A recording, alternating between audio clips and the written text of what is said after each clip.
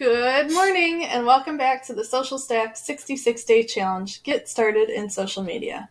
I'm Amy Stack and today is 28 of our challenge, how to use tags and hashtags on Instagram. In this challenge, you will learn how to add tags and hashtags to your post. Before we do that, if this is your first time here and you want to learn more about marketing and social media for business, go ahead and start now by subscribing to my channel. Just tap that red subscribe button and then the bell icon. Let's get tagging.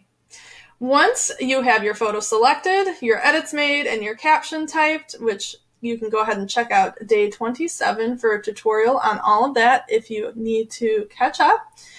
You'll also have the opportunity to add tags and hashtags. So I've got a post ready to go here. Got a little food shot there, and I just wrote yummy. Okay? So once you're all caught up there, we're going to talk about the difference in tagging people, locations, and hashtags. So you can see the first option here is tag people. I'm just going to tap that. Okay? So you can tap your photo to tag somebody. Whenever you tag someone or a brand on Instagram, they'll get a notification and are instantly directed to your post. So that means they'll be much more likely to like or comment on your picture, thus increasing your engagement. So if I want to tap on it,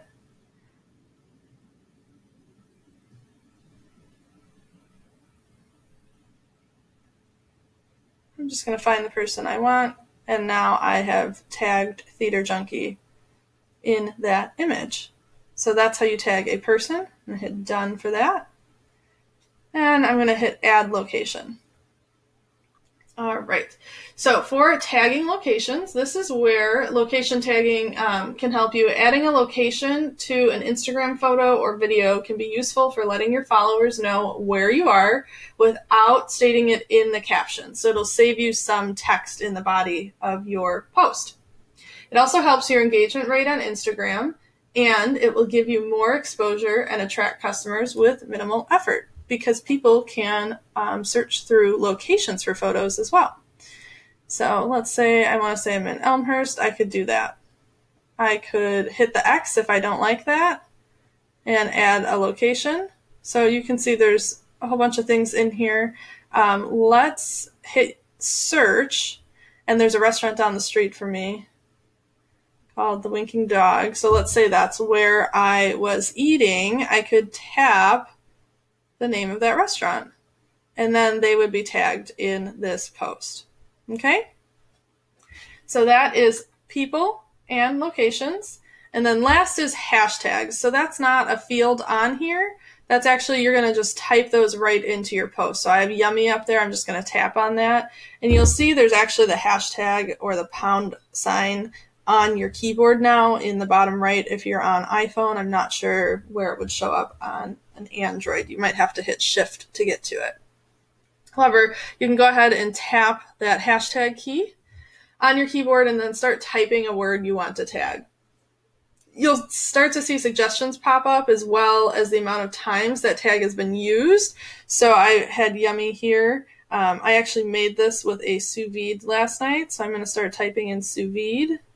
And you can see I get some options in here. So the sous vide hashtag has been used 562,000 times, whereas sous vide cooking has been used 69.9 thousand times. So you can see how many times and how popular those posts are.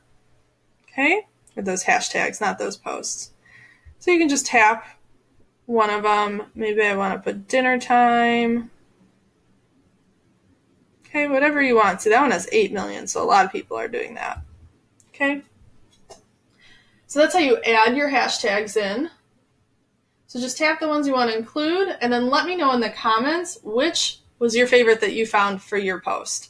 If you guys want a more in-depth look at how, when, and why to use hashtags, go ahead and check out my video. I'll include it in the card here and my blog post called Let's Talk Hashtags. The link for that will be in this video's description. So I go in-depth in how, when, and where to use hashtags and what the best combinations of them are.